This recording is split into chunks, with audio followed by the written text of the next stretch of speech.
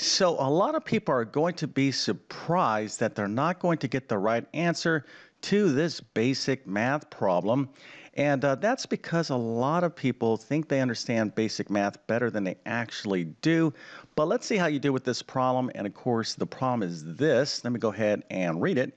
It's 6 times parentheses 20 minus 18 divided by 2 times 3 end parentheses. What is the answer? Again, the only rule here is no calculator. All right, so if you could figure this out, go ahead and put your answer into the comment section. Then, of course, I want to walk through exactly how to solve this problem without using a calculator, and I'm going to highlight probably the most common mistake that people are going to make when it comes to this problem. But before we get started, let me quickly introduce myself. My name is John, and I have been teaching middle and high school math for decades. And if you need assistance in learning math, check out my math help program at tcmathacademy.com. You can find a link to that in the description below. And if this video helps you out, or if you just enjoy this content, make sure to like and subscribe, as that definitely helps me out. Let's go ahead and get into the solution right now.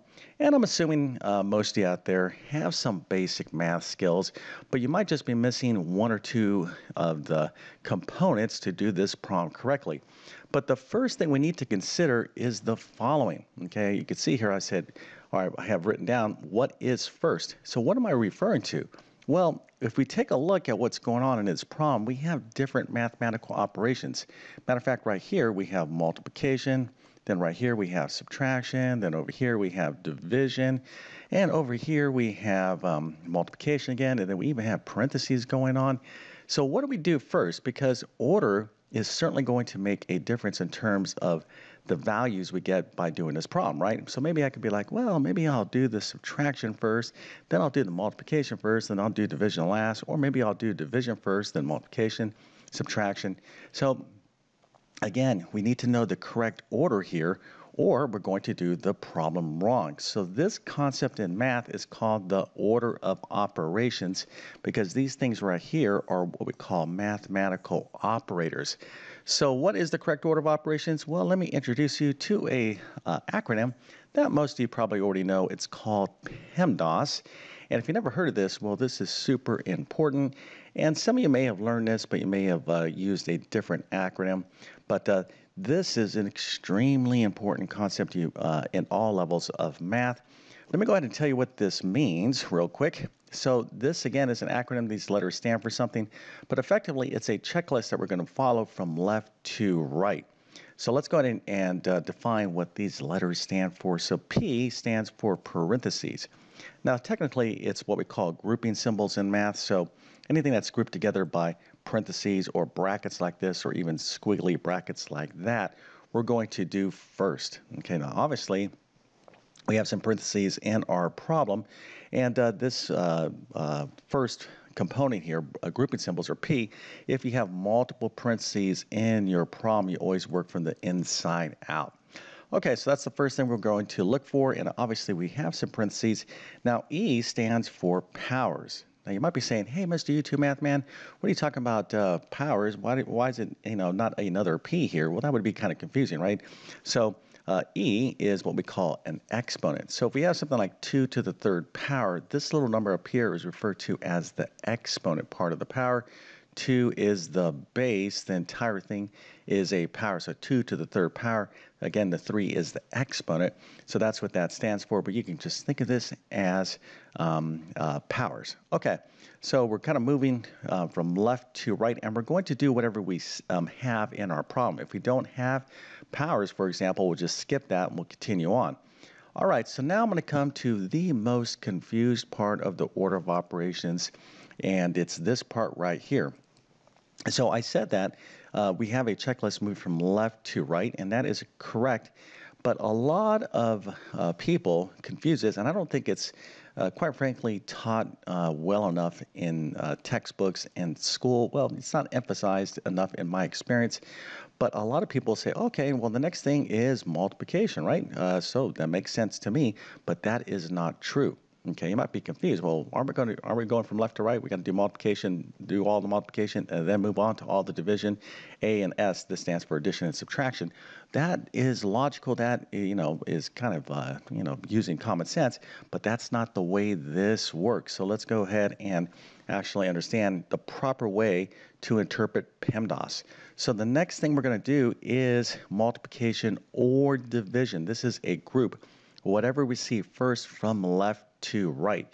So if I see multiplication, then division first from left to right, this is the way I'm going to do it.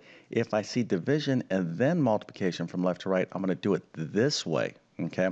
Again, this is one of the most confused concepts, and if you got the wrong answer, it's likely you made the error right here. Okay. So again, by just correcting this one little misunderstanding about the order of operations, you'll be successful and you'll be getting happy faces on these problems as well.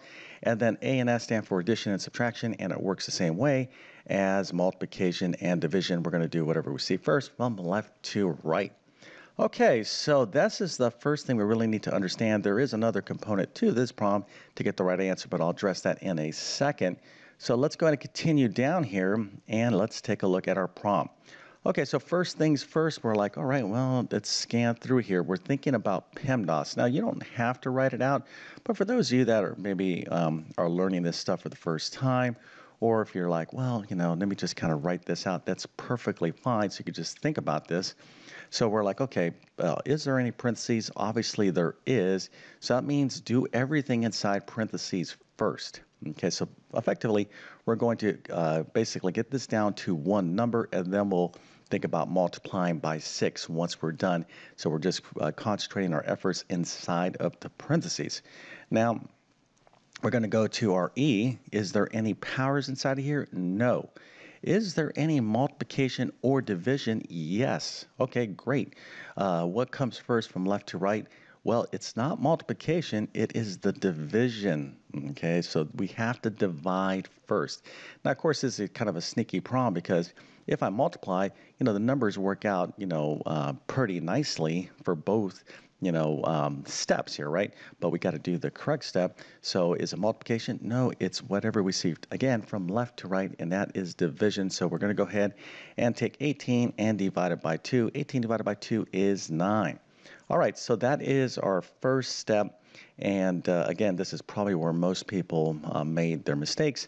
So now we're going to continue on and continue to work inside of the parentheses until we get this down to one number. So we have 20 minus 9 times 3. Now just looking at PEMDAS here, or the order of operations, we have subtraction and multiplication. So it's pretty clear who the winner is going to be. We're going to have to do that multiplication next. So let's go ahead and handle that right now. So we have 20 minus 9 times 3.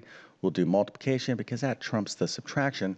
So 9 times 3 is going to be 27. All right, so we have 6 times 20 minus 27. Now, some of you might be confused about this minus 9. You might be thinking about, oh, is this a negative 9? You could have said, oh, this is plus a negative 9. That's perfectly fine.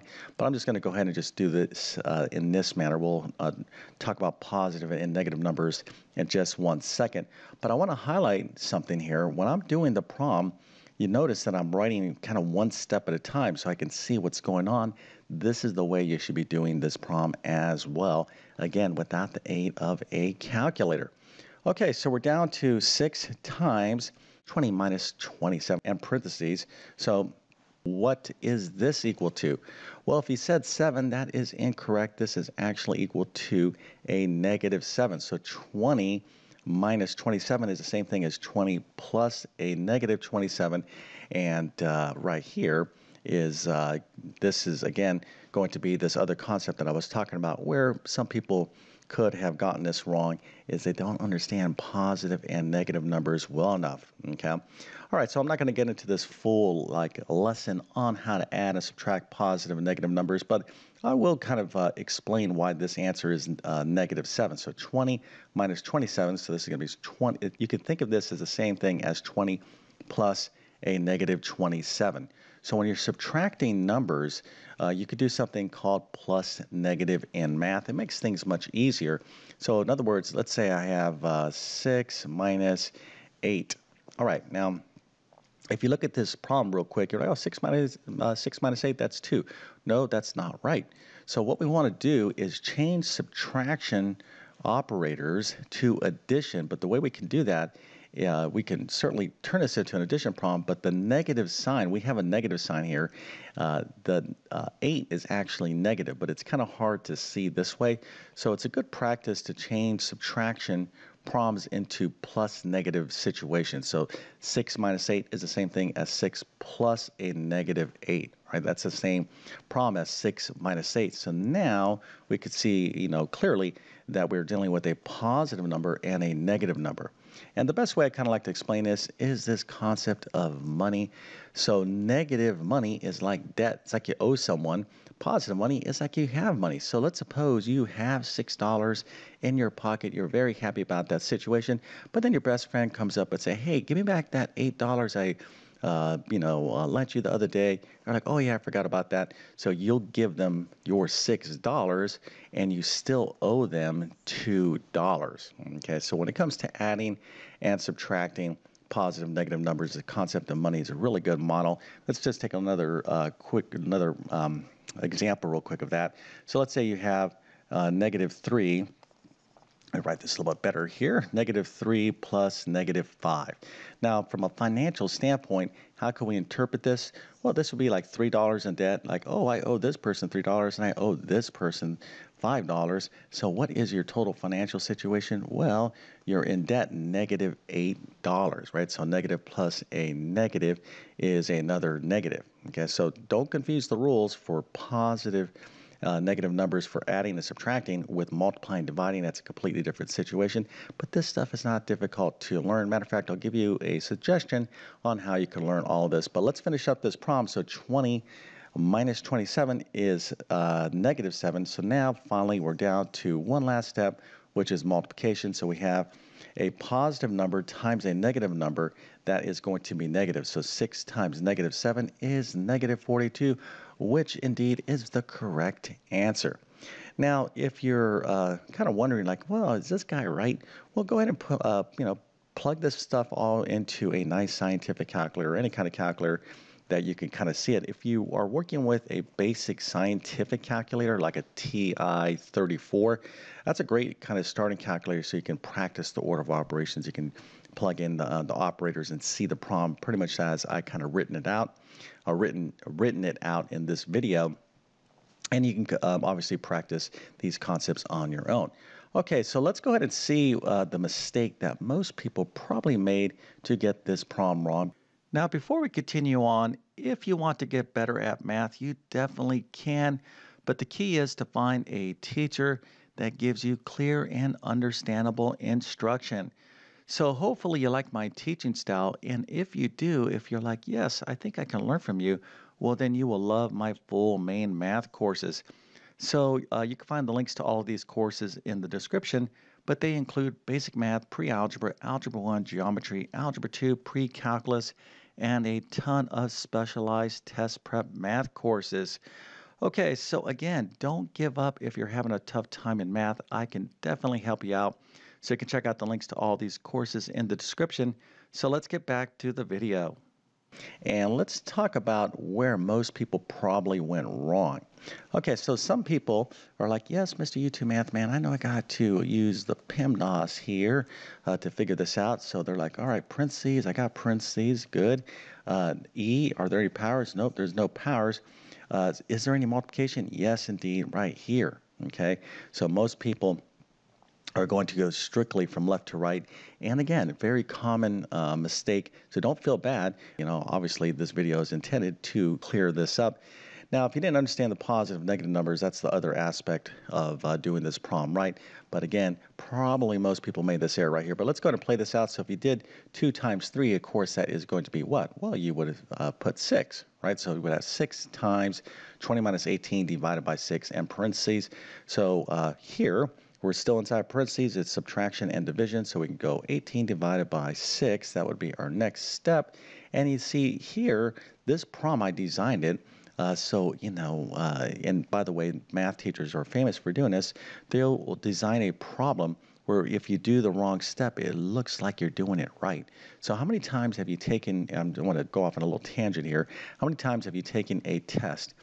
Certainly this has happened to me, and I know it's happened to a ton of you out there as well. And you're like, boy, I feel so good about this. I saw my answers on this test. Let's suppose it's a multiple choice test, or you just feel great about the test, and then you get your test results back, and you're like, you got a 70%. And you're like, what happened? Well, what happened was that a lot of times the math problems are kind of tricking you. They're enticing you to, make a very common mistake. So you got to be very careful. And obviously, this type of problem, is designed in that manner as well. Because here I can go, 18 divided by 6 is, of course, 3. So I'm like, all right, so 6 times 20 minus 18 divided by 6 is 3. So now 6 times 20 minus 3. 20 minus 3 is 17. So I'm not even dealing with positive negative numbers here. So this is great. So 6 times 17 is 102. Okay, so again, this is probably the most common mistake that people made, but it's easy mistake to fix now that you understand PEMDAS. All right, so let me go ahead and give you a couple quick suggestions on those of you that want to improve your basic math skills. So first of all, I have a great little mini math course. It's called my Math Foundations course. It's a 3-chapter course. I cover decimals, fractions, order of operations, positive and negative numbers. That's a great starter course for those of you that want to get back in math. I'm going to leave links to all these courses in the description below. Now, if you want to take it a step further and you're not a math student, check out my Math Skills Rebuilder course.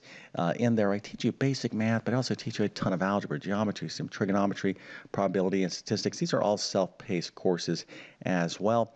But if you happen to be a student, maybe you're an algebra student or pre-algebra student, whatever the case might be, you'll see links to those courses in the description as well. Okay, so with all that being said, I definitely wish you all the best in your mathematics adventures. Thank you for your time and have a great day.